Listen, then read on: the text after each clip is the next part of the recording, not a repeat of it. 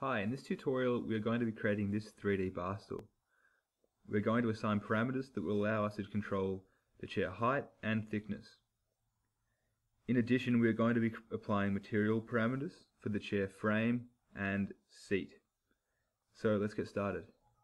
So we're going to come into a new family, and from our templates we want to select the furniture template.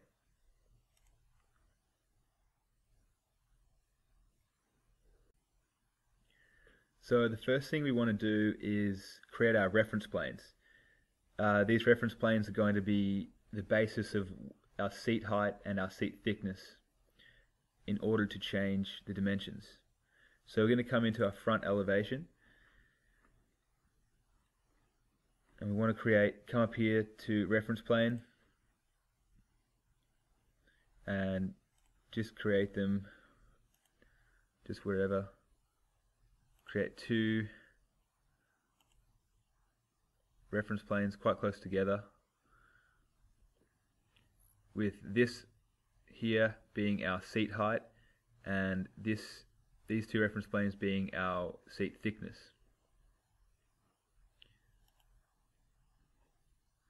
Now come into the measure tool, and we want to select each dimension separately and click escape. Now if we select on these dimension lines, we want to give them a parameter. So if we come up to label and select add parameter, we could then label this one seat height,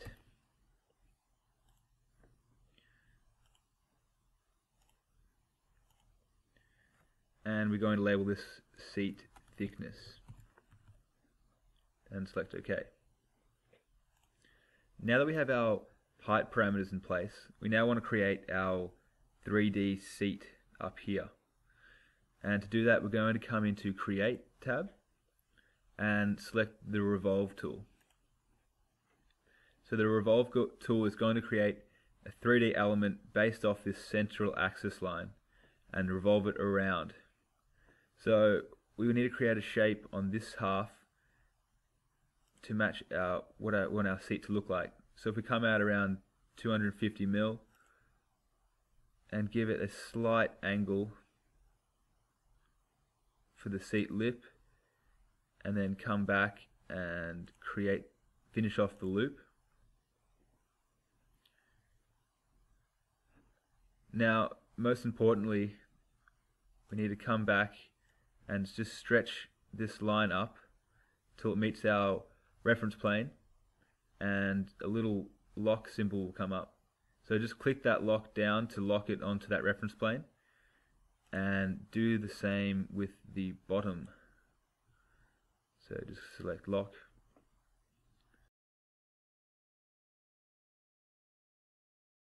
This will ensure that when we change our parameters, this seat thickness is going to be locked to the reference planes. So now click finish. Revit's then going to tell you that an axis of revolution is not specified, so just click continue and come up here to axis line, and we want to select our central axis here, and now select finish. So if we come up to our 3D view, we'll see that it has created our circular seat here.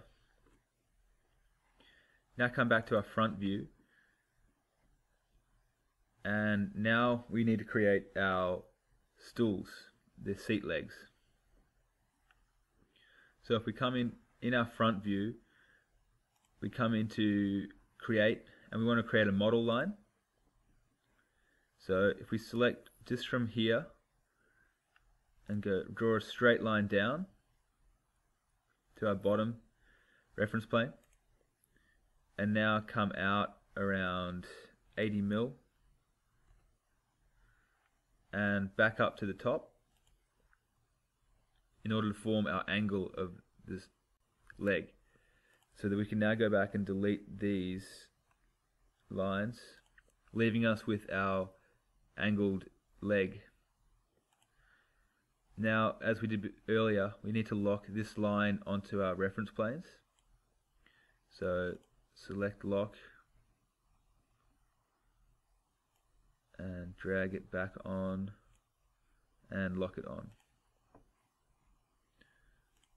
Now that we have one seat leg, we want to create one on the other side.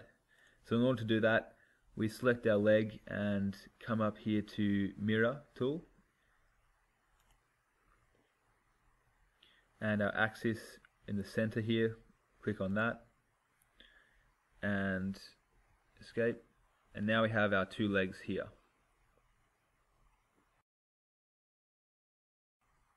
To create the other legs, we'll come into left view and perform the same tasks. So create a model line, straight line down, coming out 80 mil, and back up to the top. Deleting these lines, leaving us with our angled leg. Again, lock this onto our reference plane.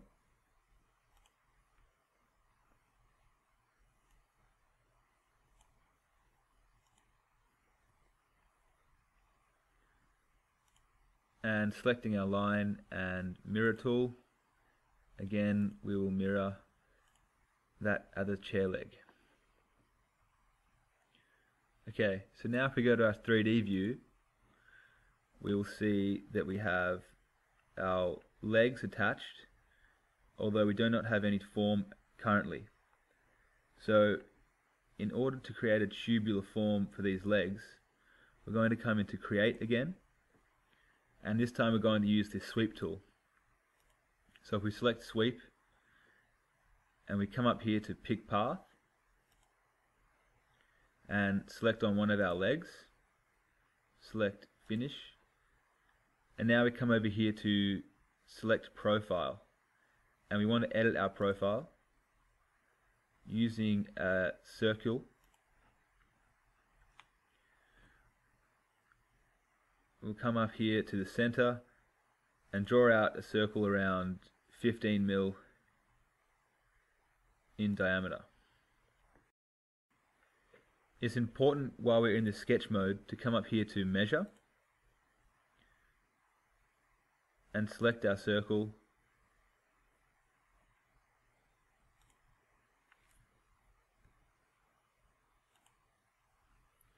and add a parameter to our steel tube thickness. So we'll label this tube thickness.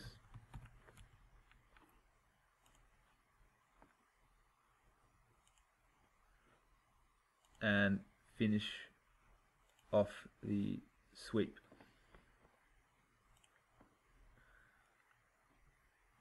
So now we've created one of our legs.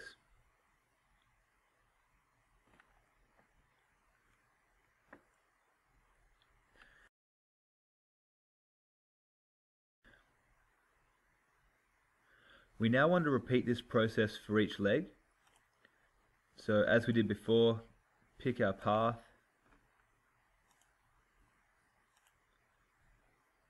edit profile, circle tool, and from our center, draw a line, a circle, measure it again, click escape, select on our dimension, and add a parameter. This time, instead of creating a new parameter, we've already got tube thickness, so we can select that.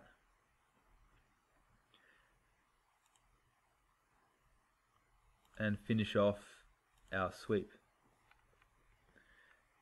Now, in order to demonstrate the use of parameters, we can come up here to properties, and here we have our dimensions that we have set for our parameters. So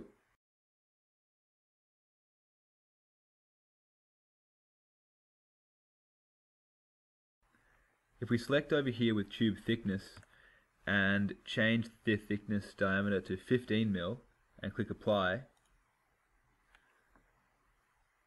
our 3D form now corresponds with our value. So change it to 20 mil diameter, click apply and OK.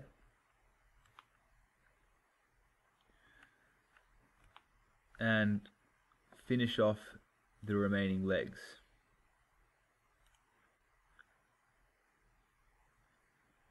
So in order to do that, we come back over to create and sweep and pick path. This time we can select on our 3D form, making sure we select both halves of the circle. Again, back to edit profile and create a circle.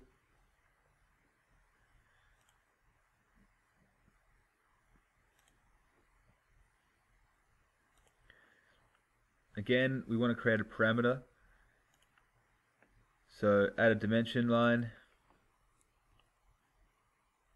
select it, and create the tube thickness parameter.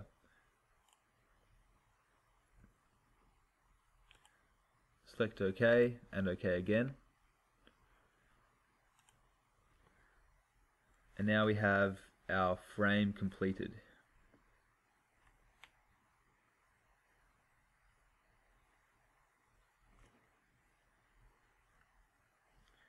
Now, in order to create our footrest through here, we'll come back to our front view and we want to create one more reference plane right about here for our stool height.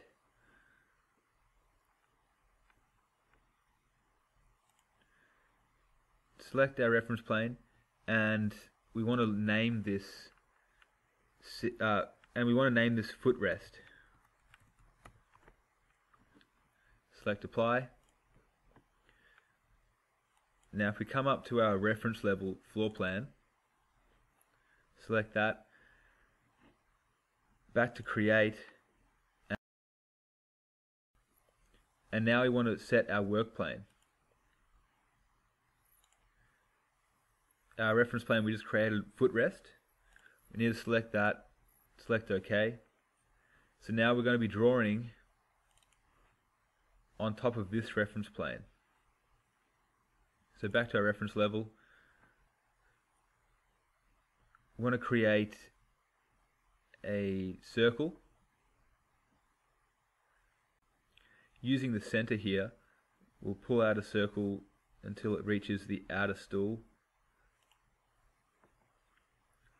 Until it reaches the outer stool legs. And if we see our 3D view, we can see that our model line is sitting on the reference plane we created in the front view. Now, in order to make this a tubular steel, we come back to sweep, select the path, create the profile again,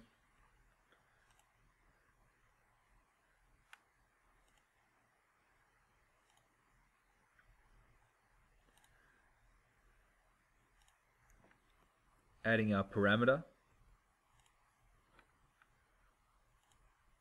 and setting this to tube thickness again, then clicking OK.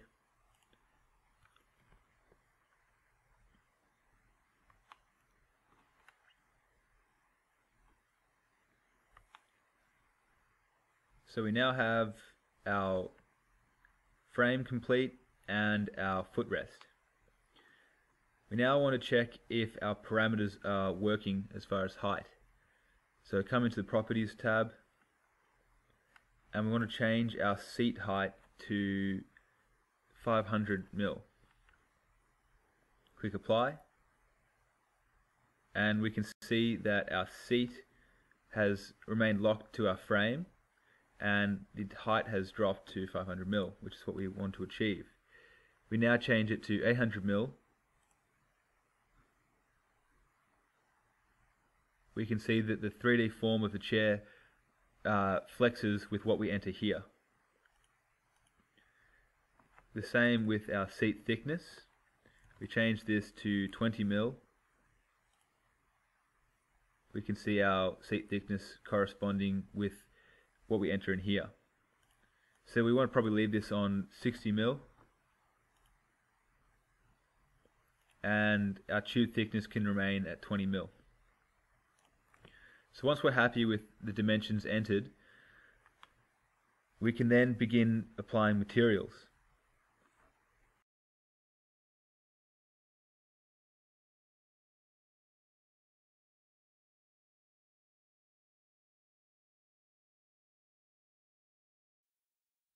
So we now want to begin applying materials to our 3D bar stool.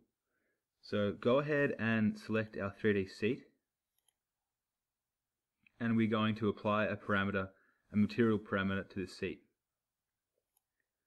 So come over to our properties panel, and where it says materials and finishes, just to the right, click on that tab, and we now want to add a parameter.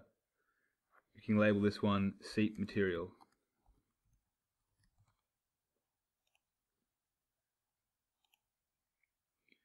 Now that we have that parameter in place, we want to apply a steel tube material to our bar frame.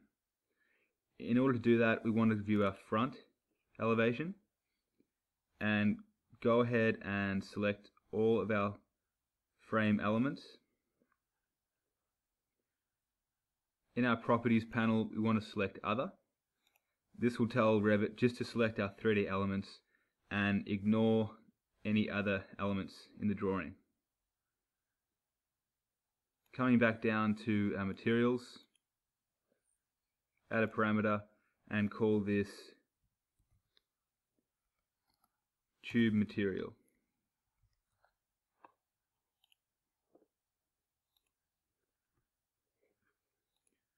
Now that we have our parameters in place, we want to apply materials.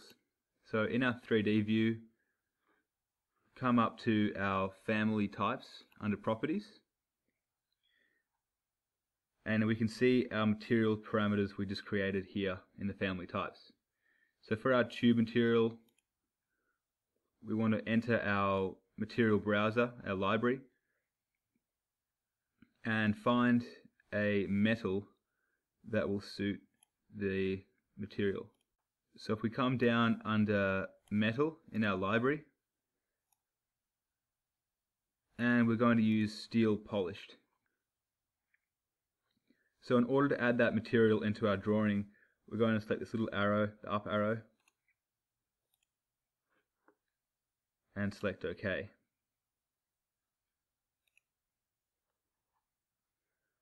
So our 3D bar stool now has a polished steel material applied to our tube frame. Now, in order to apply material to our seat, it's the same process. Back up to property family types.